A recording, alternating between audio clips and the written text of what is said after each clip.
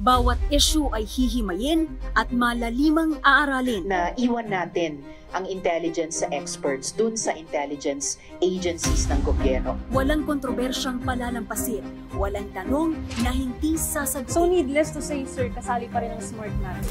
One-on-one, kasama ang mga politiko at mismong mamamayang Pilipino. Samahan niyo po ako tuwing linggo para alamin ang bawat katotohanan sa likod ng kontrobersya.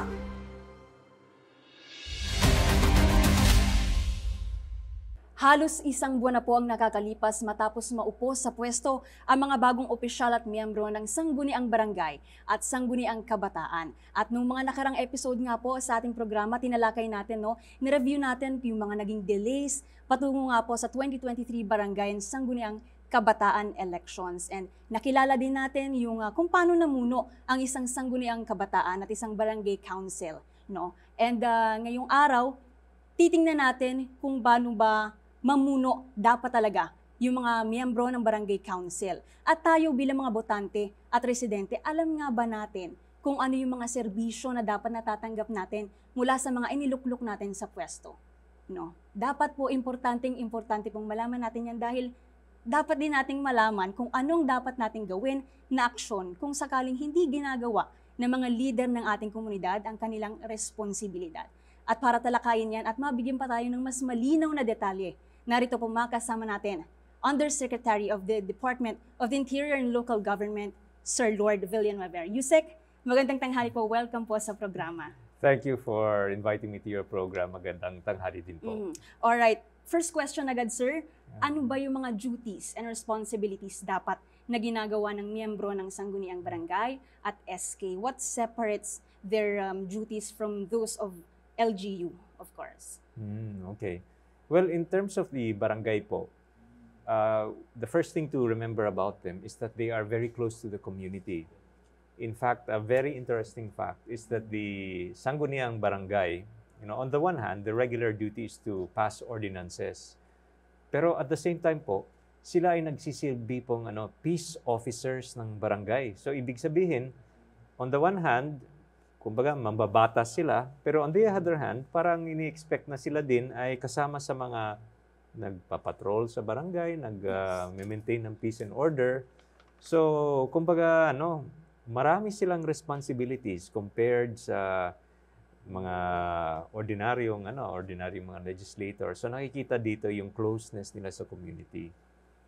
Tapos nabanggit niyo po yung Sangguniang Kabataan. Yes. Opo. Now, in respect of the Sangguniang Kabataan po, sila po ay, in the first place, yung Sangguniang Kabataan chairman, the chairperson, is actually considered a ex-officio member of the Barangay Council, yung Sangguniang Barangay.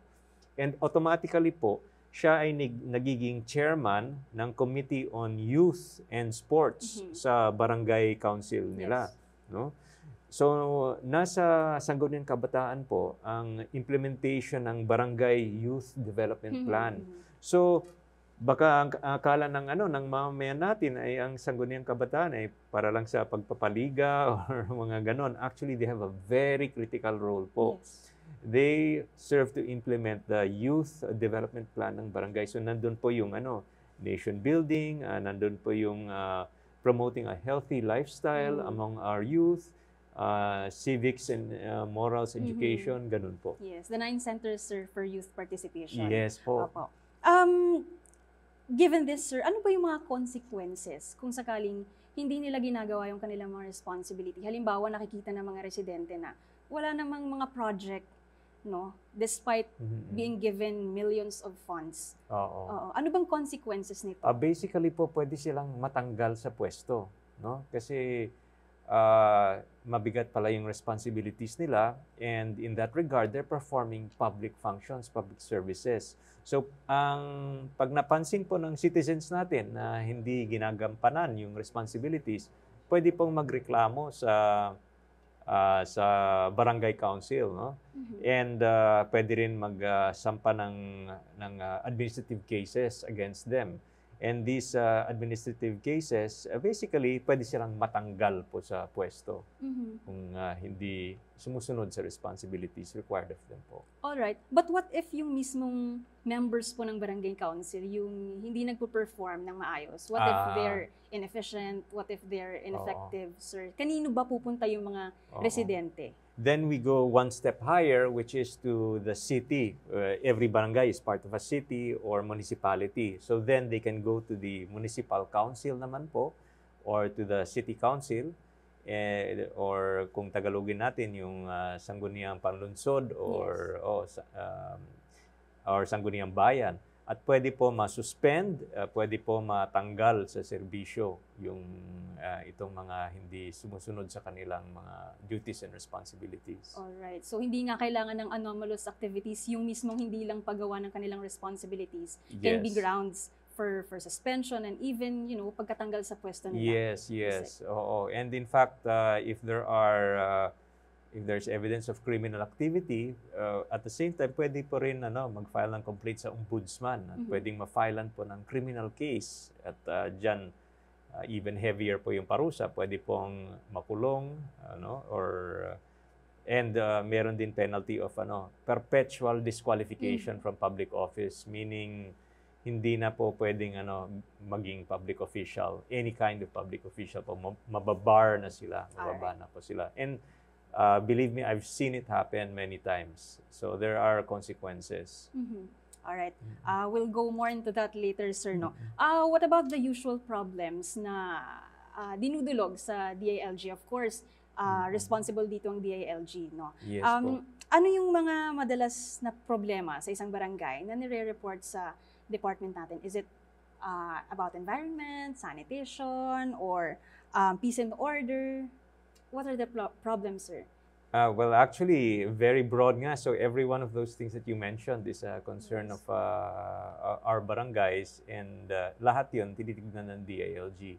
Now, in terms of supervisory function over the barangays, the DILG has actually in practically every municipality and in every city, we have a field officer whose job is to work hand in hand with the public officials of that city to advise them on the things that they should be doing. For example, to make sure that their anti-drug abuse council is meeting regularly, that their youth council and environment council are preparing the necessary regulations, and to call their attention kung nakikita na let's say hindi nagmi-meeting yung ADAC, yung Anti-Drug Abuse Council. Yes. So that's the supervisory function that we do.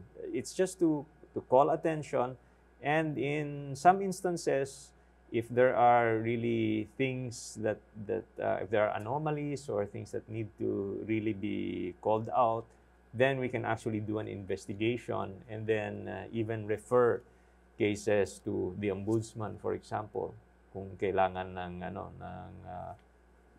in-depth even more in-depth na investigation.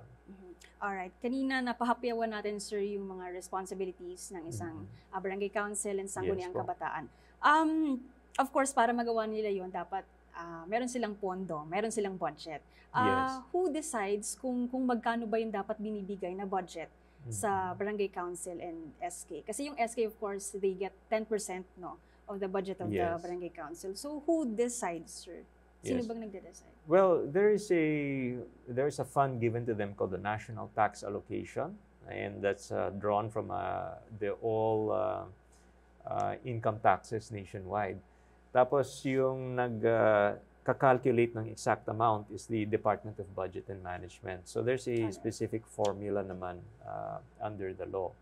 So that is apportioned to barangays, to the different barangays, and that's a part of that formula is based on the classification of the barangay, whether it's first class, second class, third class, and so on. And part of that also is yung population ng barangay. So normally those barangays with a higher population would get a bigger share. All right. What about, sir, yung budget ng SK? Kasi nabanggit ko nga na they get the 10%. of the fund of the barangay council. So, sinong nagbibigay nun sa kanila? Nakaseparate na ba yung fund ng barangay council from that of SK? Or Yes yung po. barangay council yung magbibigay sa SK? Well, it comes from the barangay, and they're required to release it to the SK. Alright. So there will be a separate account then for the SK. Yeah, for the SK. Yes, but in that regard, there are of course certain financial controls and accounting and auditing standards Yes. that are required to comply with. For example, they're also subject to the authority of the Commission on Audit. So yan po, nakabantay po sa proper use ng funds na yun. Okay. So yung budget nila, sir, included na po dun yung kanilang sahod? Yes po. Yes po. They're allowed an honorarium. If I may just mention, for the typical Sangguniang Kabataan member, the amount that is prescribed by the Department of Budget and Management is around 21,000 per month. All right, And- that's for an SK chairman, sir. For an SK member, for an I see. for an SK chairman, it's slightly higher at 23,000 per month. So that's allowed under the local budget circular issued by the DBM po. I see.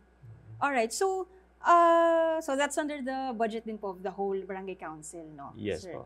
All right, so paano pong gagawin yun? Halimbawa, kung yung isang SK, ang SK chairman lang nila yung may honorarium. Well, that's something that they have to take up first with the barangay council, no, the Sangguniang Barangay, and they can make the necessary representations. Nandyan naman sa batas yun, so it's a matter of informing them, I would assume. Now, if there are not any good reasons given as to kung bakit hindi nabibigyan niyo itong tamang honorarium, then they can complain. Well, one step higher than the barangay, then they can go to the city council or municipal council, yung Sangguniang Bayan or Sangguniang Panlunsod, no?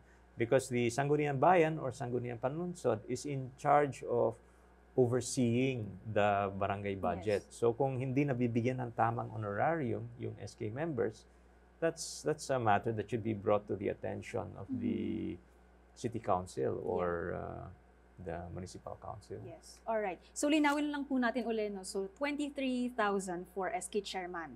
Yes. Yeah, that's their monthly honorarium. Yes. And then it's around 20,000 for the members. Yes, around 21,000. Basically, the local budget circular established parang an equivalent salary grade. So, pag SK chairman, it's considered salary grade 10 and SK member salary grade 9. So, Alright. so mukhang may standard talaga under the local budget circular.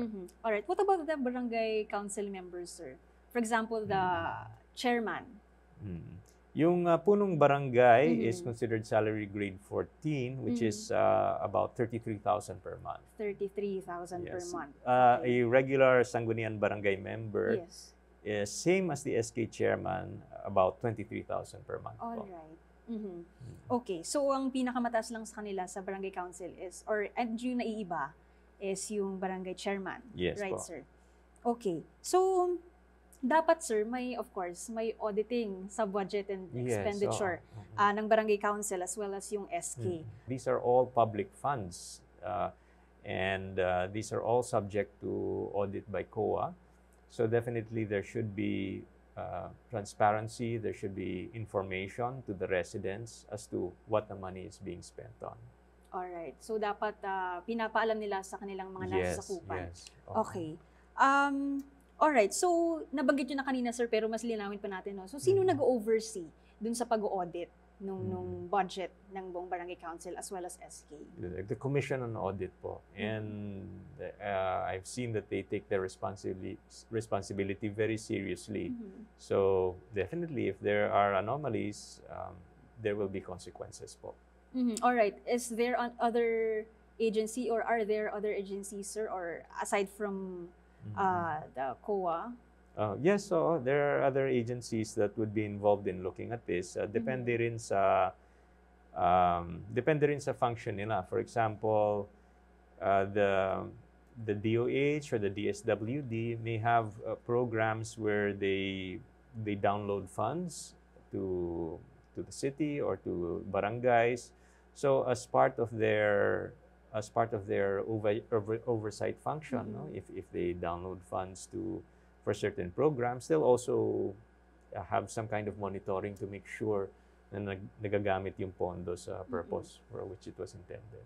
Yes, sir. So, ang DILG, walang separate function walang separate oversight functions dito sa auditing ng not directly in terms of auditing of funds, but Yeah. definitely you can say that we audit in terms of performance, in terms of operations. So what our mandate is not so much on the financial side of Yes. things, but more on the operational and in It's the more of program side of Yeah. things. So we want to make sure that they're following the prescribed things that they should be doing. What are the challenges, sir, in monitoring their activities?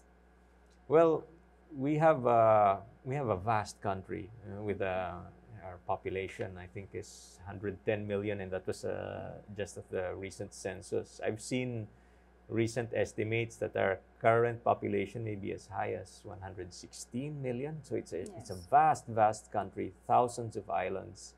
We have 42,000 barangays. So the challenge is really in making sure that we have a big picture, a clear picture of all of that. But well, the department is very professional, and we have many dedicated men and women. I think the vast majority of public officials, despite what you might read in the papers, the vast majority of public officials love their country and want to do their job right. So in a way, that makes their job easier na rin.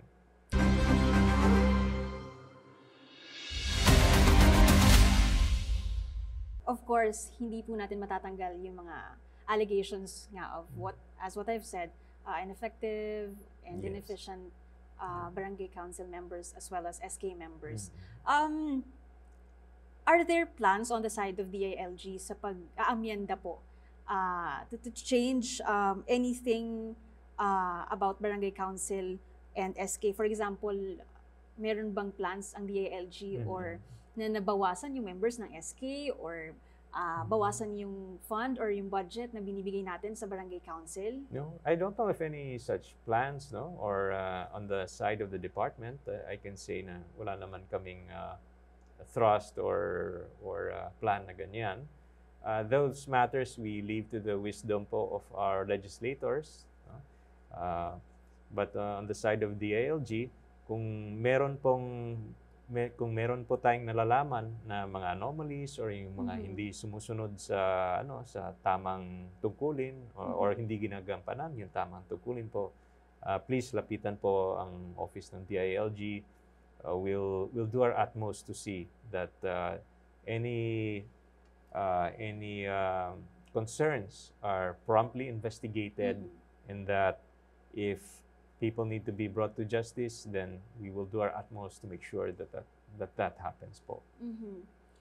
Does the department receive a lot of complaints regarding this, sir? Madalas bang nakakatanggap ng reklamo ang DILG when it comes to corrupt or ineffective barangay officials? May mga nagrereklamo ba talaga? May mga lumalapit ba mismo sa department? Well, as I said before, we have 42,000 barangays. So I wouldn't say naman na madalas in relation to the overall number of barangays that we have. I mean, we get complaints. From time to time. Yes, we do. And yes, you can say that these complaints ay laging nandyan. But in terms of the vast majority of these 42,000 barangays, I mean, we've found that generally they function as they should.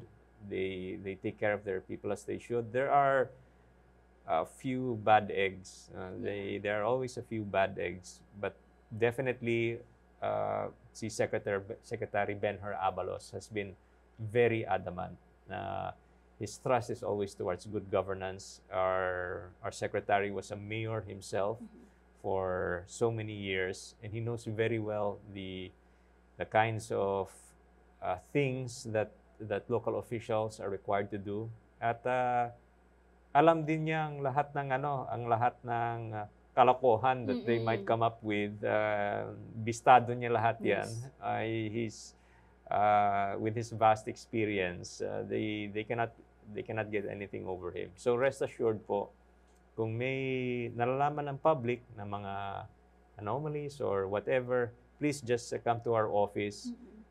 We'll have it investigated, and rest assured po, we'll make sure na ma-pin down itong mga salarin kung sakali man. All right. Yusek, what do you think are the loopholes that give way to these anomalous activities? Ano kaya yung problema sa governance mismo ng barangay and SK? Ultimately, I think it comes down to, well, I hate to say this, but we have sometimes a culture, maybe sometimes of too much reverence for people in authority. Minsan may hiya tayo to call out people, to complain. No? Filipino culture in a way is very conformist. Mahilig tayo na sumunod lang ng sumunod. Very important sa atin yung pakikisama, 'di ba? It's a very good aspect of our culture, but at the same time it has negative elements din. So kailangan paigtingin ang culture sa atin of the willingness to voice out pag may nakikita tayo. If we see something wrong, to say na this isn't right and we have to do something about it. All right. Nabanggit ko kanina, sir, na may na-interview ako from Sangguniang Kabataan in one of the barangays in Pasay. And nakwento niya sa akin na before daw, parang sinabihan sila ng LGU ng Pasay na their barangay hall, their office, was almost going to be demolished because of its location. Kasi sir, yung kanilang location, katabi sila ng isang parang estero siya. Okay. No? And the reason why it's gonna be demolished, according to the LGU, was because of its location nga, because it's dangerous, no? Parang walang safety, hindi secured, no? And I asked them, yung SK po, if they had plans of renovating it, and then they told me na they couldn't nga daw kasi nga hindi rin sila binabayagan ng LGU kasi medyo delikado rin daw na i-renovate yung kanilang barangay hall and office. So pag sa instances na ganito, sir, sino bang responsible for solving this? Paano yung saan sila lilipat, or sino bang mamamahala doon sa pag-solve ng ganitong problem when it comes to ganun nga, location-wise? Yes, sir. Well, in the first place, it's illegal to build next to an estero. Diba? They're under the law, may easement dapat dyan. So, in the first place, may pananagot dyan as to why that barangay hall was built right next to an estero in the first place.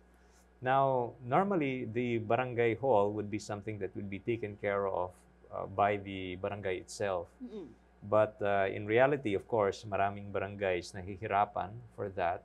So they look to the city that they are in or the town that they are in for support. So primarily, yung responsibilidad po to take care of this problem would be the barangay itself. Pero pwede silang humingi ng tulong sa syudad or sa LGU, the bigger LGU that they are inside in for financial assistance if they so need it. All right. So sila pala mismo yung kasi in the first place pala hindi nga naman pwede under the law na magtayo ng barangay hall beside an estero. Yes, oo. All right. So sila pala mismo yung mag-solve din ng problem na yon. Dapat, diba? Kasi kung sila pala yung naglagay ng barangay hall doon, paano nangyari yun in the first place? All right.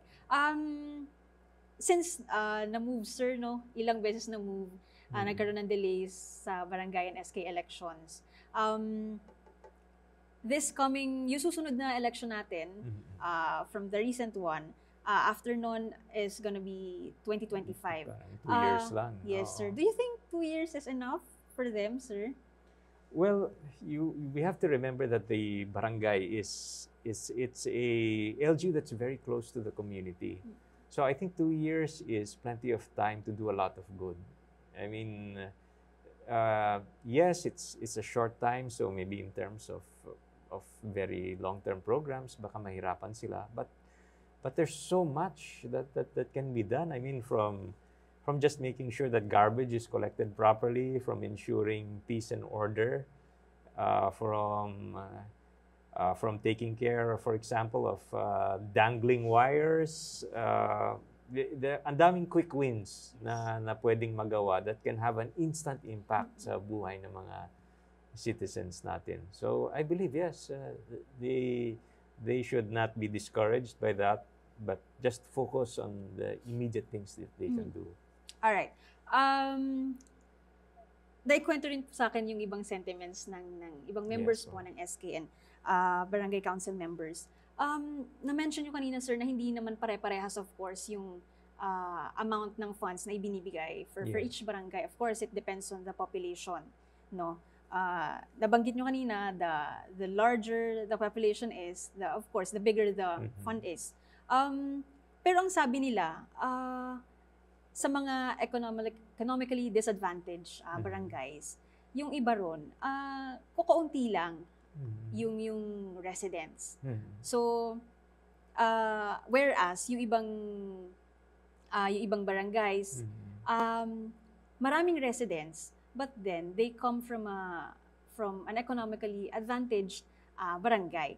For example, dito sa Pasay, for example, kung nasan yung barangay ng Mall of Asia, no? So, maraming residents, but then most of them, parang maraming buildings, maraming establishments. So, you can say na it's way more economically advantaged than those of, ibang barangays. Like, for example, yung iba naman sa Makati, di ba? May mga private subdivisions, maraming residents, but then, mapapaisip ka rin na kailangan ba ng mga residente doon?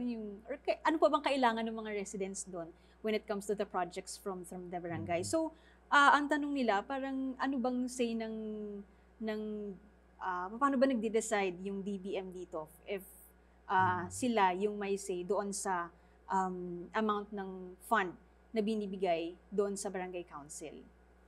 Well, aside from the population ng barangay, each LGU has a particular classification from 4th class all the way to 3rd, 4th, and 5th class. So normally, if your barangay is not so advantaged economically, you'll be in the lower rankings, 3rd, 4th, and 5th class. And it's part of the formula po that you'll be given a greater proportion of financial assistance. So hindi lang siya talaga based purely on population alone. Depende rin sa income classification and yung development index ng barangay. Pero if there are concerns about how that formula, or can it be tweaked better to serve our less advantaged barangays and LGUs, well, that's really something that's up to the wisdom of our legislators as to how that formula can be tweaked. Now, if there are proposals from the public as to how we can adjust that formula, we'll be happy to study that po. All right. So, kino-consider naman pala, no, yung income. Of course, hindi lang yung population. It's more on the income din of the barangay. All right. Isang concern din, sir, ng SK members, some of the SK members. Syempre, kapag SK member ka na, kailangan mong magpatupad ng projects, and para magpatupad ng projects, kaya kailangan mong ayusin yung maraming papers and stuff like that. Ang sabi nila, syempre mga bata pa naman sila, of course, part sila ng youth. So, medyo hindi pa sila ganun ka-familiar with these things. Meron naman daw kino-conduct na seminar ang LGU when it comes to seminars like this or crash courses like this. But then, it's very minimal daw po, sir. And when the LGU does, it's done parang out of town pa. And ang problema pa is hindi yung LGU yung nag-suspend ng kanilang or gumagastos for their expenses. Ibig sabihin, sir, expenses pa rin ito under ng SK. So, iisip nila, imbes daw na isama na lang nila dun sa out-of-town seminars, gagawa na lang sila ng project. Right. So, are there possibilities, sir, na mag-conduct pa ng more seminars yung LGU na sana ma-cover naman nila yung budget or expenses? Okay. Well, I'm glad you mentioned that because that gives me the opportunity to mention that the DILG in cooperation with the National Youth Commission has a lot of training resources because actually the law requires a mandatory training for SK, both before they assume office and even in office may continuing training. So this can actually be done online, and these training materials are available online. Siguro after this interview, I can provide you with the links or the way this training can be accessed so that this can be disseminated din. Baka hindi lang aware ng mga ibang sangguniang kabataan members natin na meron palang mga ganitong resources which they can access online. Para wala nang gastos to have this sort of training. All right. I mentioned earlier, sir, yung 9 centers of youth participation. And na-mention niyo rin po, sir, na more often than not, kilala kasi yung SK as parang nagpapaliga lang daw or minsan nagpapapageant. Ano ba yung mga dapat main aspects, sir, on where they can focus? Saan aspects ba dapat nakafocus yung projects ng ating SK? Well, yung vision ng batas for SK is really more on nation building. Diba? That our youth will become participatory in our hopes and dreams for a better country, which is why the law has emphasized so much itong mandatory training ng ating SK. So, in terms of what SK should focus on, well, they're supposed to implement the youth development plan ng barangay, and if we drill down to mga concrete details niyan, that would be, well, a lot of that will be education ng ating mga youth. Like for example, in terms of healthy lifestyle, in terms of anti-drug education, civics and morals. So it's more of, I think the focus should veer away from just simply athletic activities in themselves, but more in if there is athletics, it should be a tool for education. So dapat may mga seminars, may mga outreach, mga ganun po. Alright. So, nabanggit nyo kanina, sir, hindi nawawala yung mga nagsasabi sa inyo na mga complaints about, of course, anomalous activities. So, ano pong action na ginagawa ng DILG dito? What do they do? Yes, sir. Yes. Well, first we have kung may mga complaints sa amin, usually we have our field officer do an investigation. And since our field officers are embedded in the community and they work very closely with the local government, they know the right questions to ask at sinong pwedeng lapitan in order to get the real story on what's happening. Now, pag nakagawa ng report yung field officer namin and may nakuha kaming information, we can then refer that either to the ombudsman or to the higher level the higher level council. In other words, kung problema sa SK or sa barangay, pwedeng i-elevate sa city council or municipal council. So from there, pwedeng magkaroon ng, on the one hand, an administrative case. An administrative case will decide whether or not masuspend or matanggal sa serbisyo itong airing officials. And as for the ombudsman, pwedeng magkaroon ng criminal case. At dyan po madidecide kung magkakaroon ng imprisonment, magkakaroon ng ng formal trial, eventually leading to imprisonment, and of the possible very serious penalty is perpetual disqualification from public office. So mababan yung tao, he will never again be allowed to become a public official of any kind. So napakabigat po. And definitely I've seen it happen many times. So baka akala ng ng mamamayan natin na this does not happen because of things, sensational news in the media, no? But it definitely happens. I've seen the wheels of justice turn so many times. I'm a lawyer by profession, and I've seen such cases happen. And believe me, I mean, let this be a warning to those na nagtatangkang to commit illegal acts. Definitely, our Secretary Benhur Abalos will never tolerate that. And when the wheels of justice turn, they might turn slowly sometimes, but they are merciless. The consequences are merciless. So sa ating mga kababayan, please, it's not worth it. It's not worth it. Magsilbi na lang tayo ng tama. Alright. Yung mga nagko-complain na ito, sir, mismong mga residente rin ng barangay, yes, no? Yes po. Alright. So, bukod doon, when it comes naman, or bukod doon may mga iba pa bang like problems na dinudulog yung ating residents? For example, yung na-mention ko kanina, na walang project na nakikita. Or meron bang nagsasabi or nagko-complain ng residents na walang auditing na nagaganap? Hindi po namin alam kung saan napupunta yung fund ng barangay namin. Well, the complaints are more, not so much on the auditing, but more on the kung paano yung mga programa, kung may nagagawa. And also, the complaints sometimes relate to yung kung may masyadong red tape sa mga sa mga permits, halimbawa mga barangay clearances. So usually mga ganon yung mga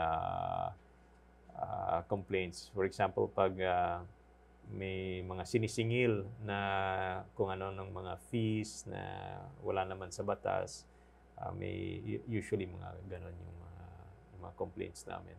So more on the nararamdaman nila sa everyday life nila. Alright, so 5 years yung nakalipas, sir, ever since nagkaroon ng election. So anong hopes ng DILG for this new batch of the officials or members of our barangay council? And SK, of course. Yes. Well, our Secretary, Benhur Abalos, he has been a mayor himself for so long. And, well, his general hope is for these officials to burn the candle at both ends. I've seen our Secretary work. I know how dedicated he is. Grabe po siya magtrabaho. And he expects each and every local official to exhibit the same dedication. We often hear in the newspapers, complaints about corruption and anomalies and so on. But there is another problem which is even more insidious because it's not as noticeable. And that's simply people not doing their job. Yung nakaupo lang, content to just draw their salary, but not having that drive to work. And that drive to work and to serve is with our Secretary. And we hope that drive is also with every local official. Alright. Sir, last na po, babalikan ko lang yung sinabi nyo kanina. Lilinawin ko lang po, yung honorarium ng SK ng barangay, separate siya from the fund na binibigay? It's part of the fund po. It's part of the fund. Yes, doon po kinukuha. Yung kanilang honorarium. So there's a certain percentage. It should be, so out of the 10% ng barangay funds na binibigay sa kanila, up to 25% of that can be used for purposes of the honorarium. So so there's a percentage of the funds na pwedeng gamitin for honorarium, and then the honorarium per person may local budget circular po from DBM na nag-allocate na hanggang ganitong amount per person. Okay, so under na pala yun. Yes po. Alright, on that note, sir, maraming salamat po. Thank you very much for Thank you, joining ma'am. us Yes. on our program. Department of the Interior and Local Government Undersecretary Lord Villanueva. Magbabalik po ang aming programa.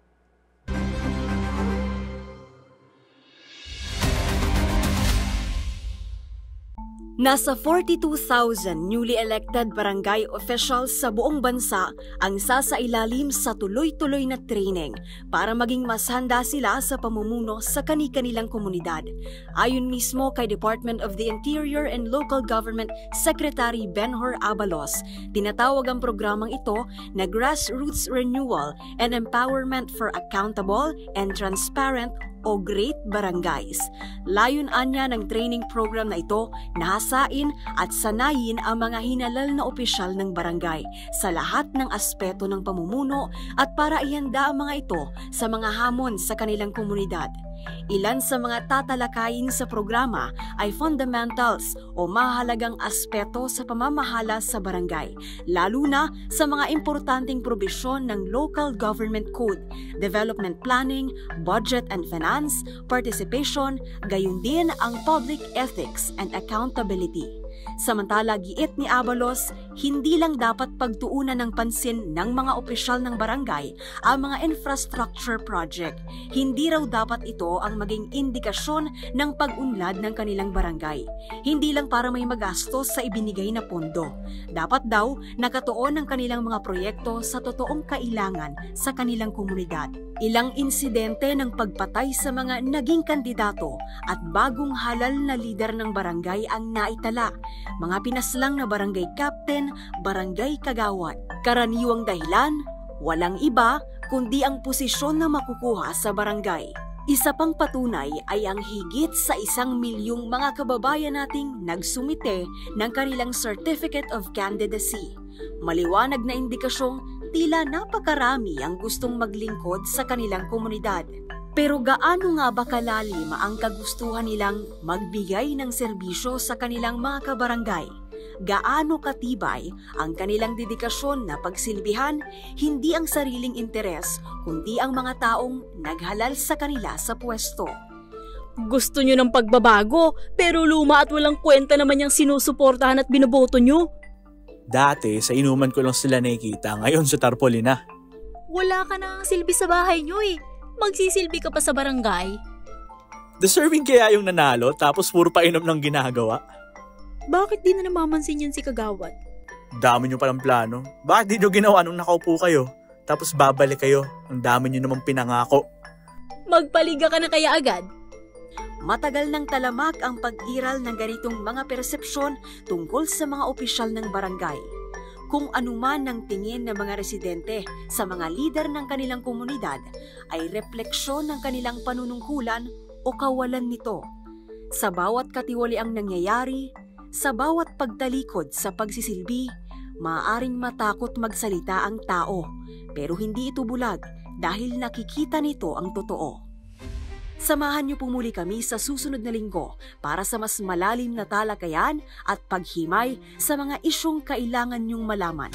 Ako po si Pamela Adriano, ating siyasatin ng katotohanan sa likod ng kontrobersya.